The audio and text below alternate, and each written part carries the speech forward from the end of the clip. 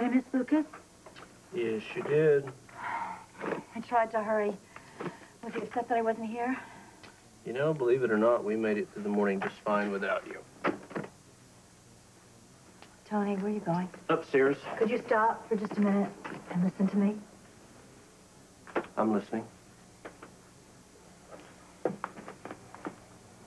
Tony, we can't live like this. So leave. Don't you understand that this is killing me? Am I missing something here? I'm supposed to feel sorry for you? Something? I miss you. And I miss us. And if I could turn back the clock over the last few months, I would. Believe me, I feel like such an idiot standing here knowing that I have thrown away everything that was ever important to me. So what's your point? I made such a bad mistake, Tony.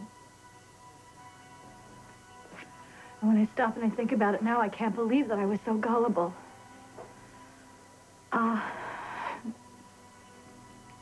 It was a bet.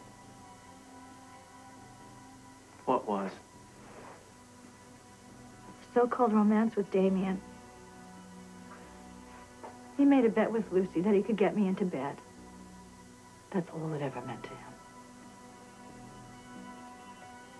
Well, that explains why Lucy was so interested.